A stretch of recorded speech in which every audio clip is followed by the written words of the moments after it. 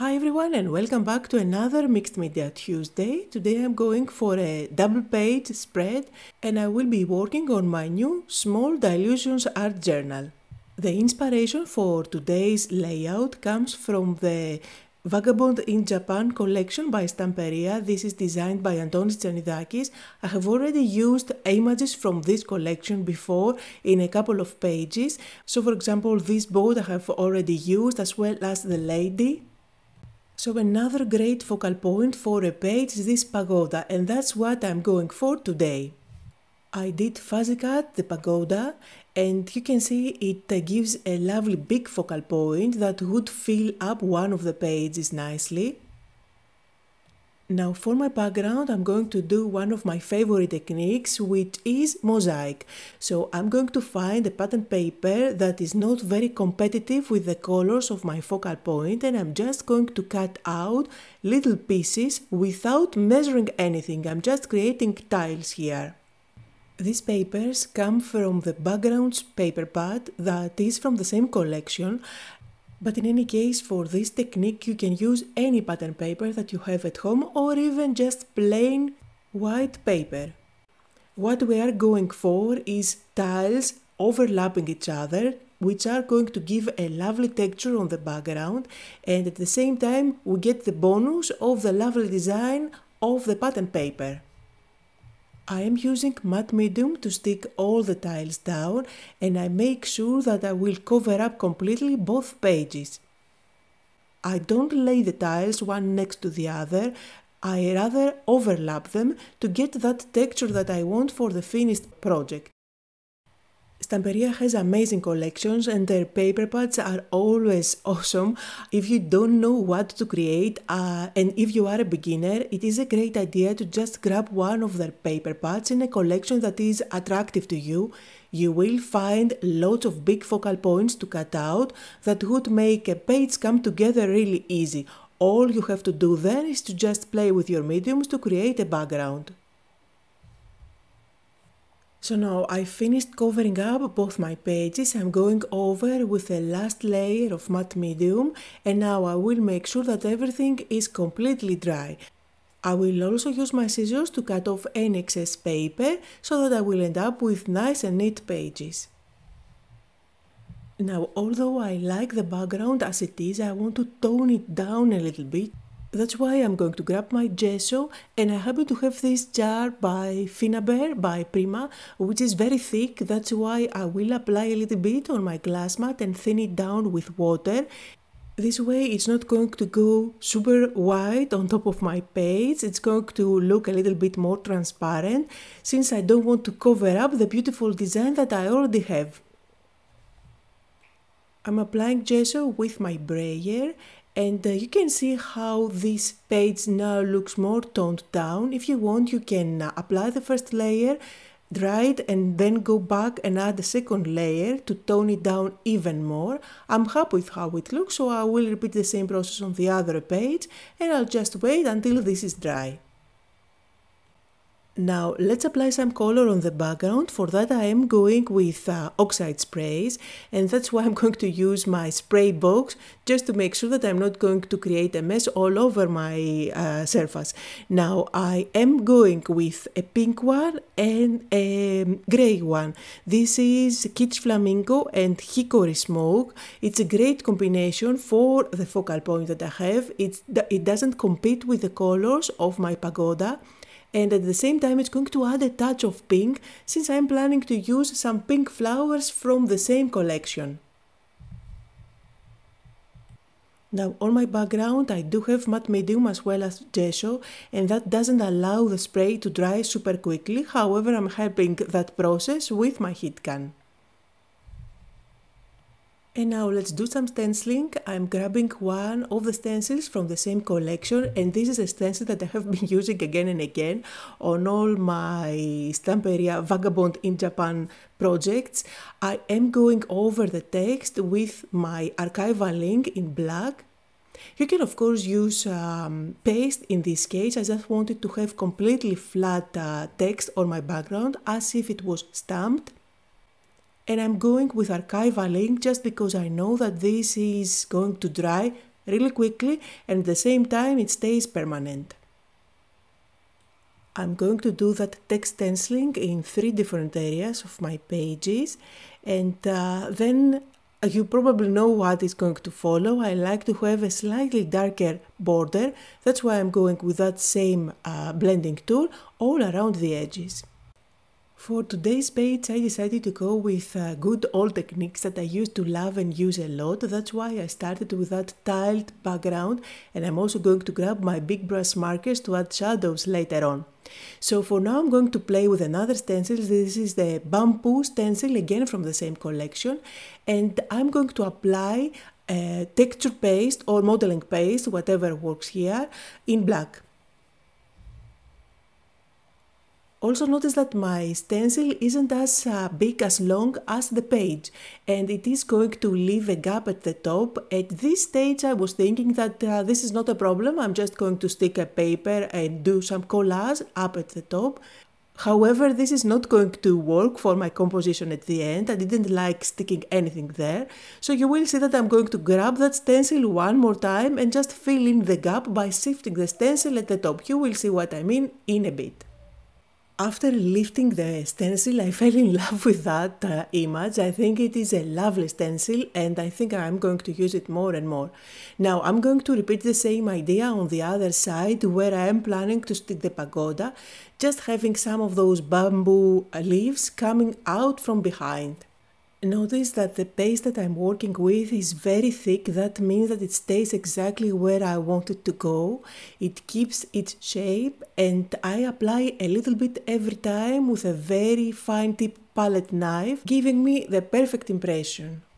Now of course you know I love splashes, that's why I'm using the Kitsch Flamingo spray, and while this background is drying out, let's work on the focal points.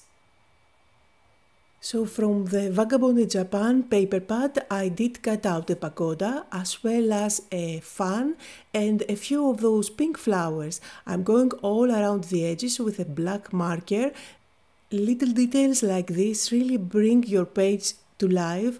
You will find that when you fuzzy cut images you don't do the perfect job. However, if you go all around it with a black marker, it's going to cover up any imperfections and your cutout elements are going to look perfect. After playing a little bit with the position of all the elements, I am committing and sticking everything down. I do embellish the pagoda with a few of those big flowers, so I am creating kind of a cluster at the top of that one.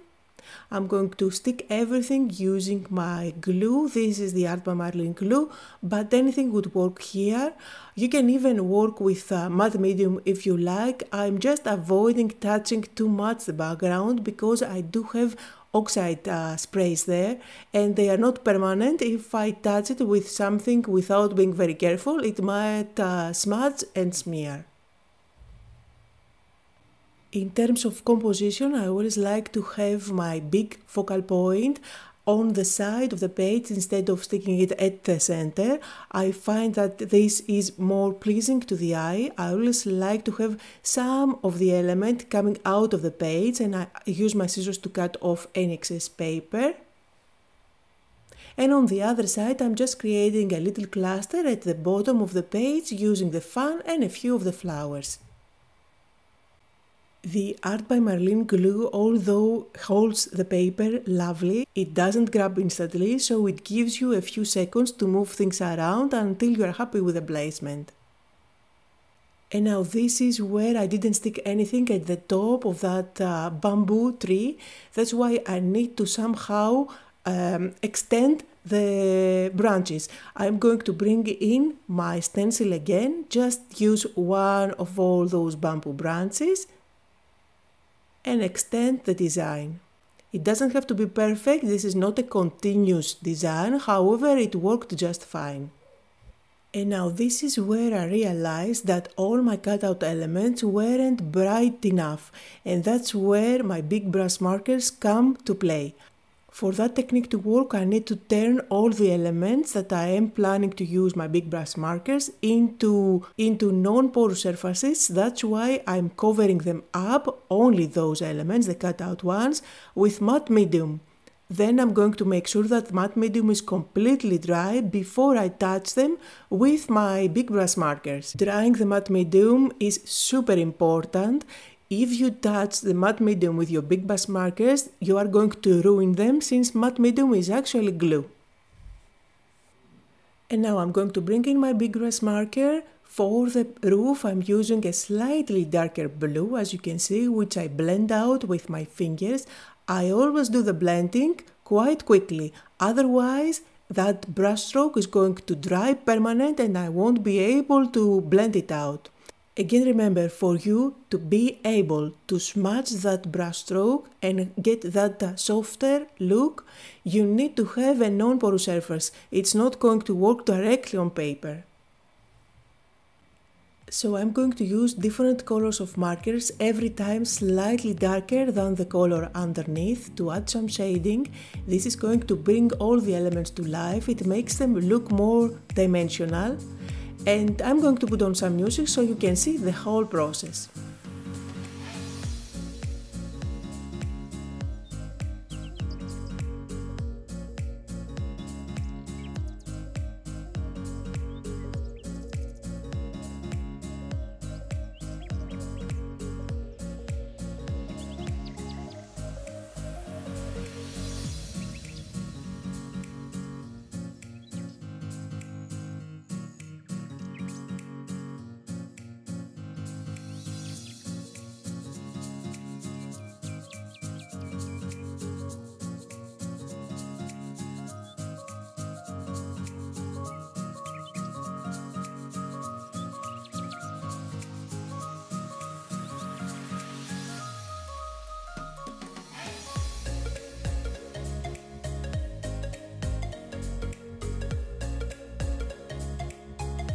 I also like to use a fine tip black marker and go over my cutout images to add some sketchy lines. I'm not going for the perfect line here, and I feel like this gives the same look and feel on all my images, plus it helps them stand out against the background even more.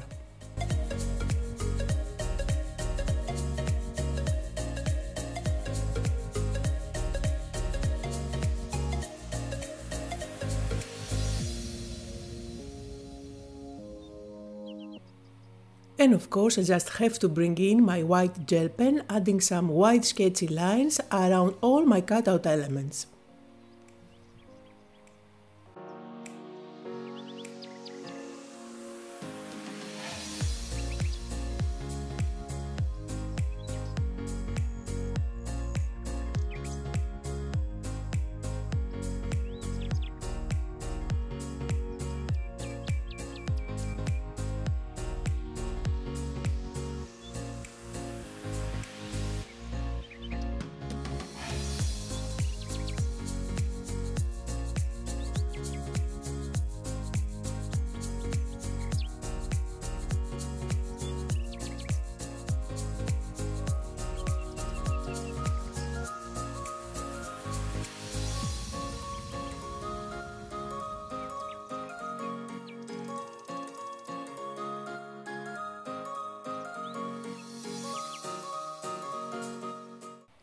And it's time to add my quote. For that I always like to combine different fonts, bigger and smaller. The quote that I'm going for today is every year go someplace you've never been before. You can use your printer and print it out. I just went with my label maker. And for the word never, I'm going to use an alphabet stamp set.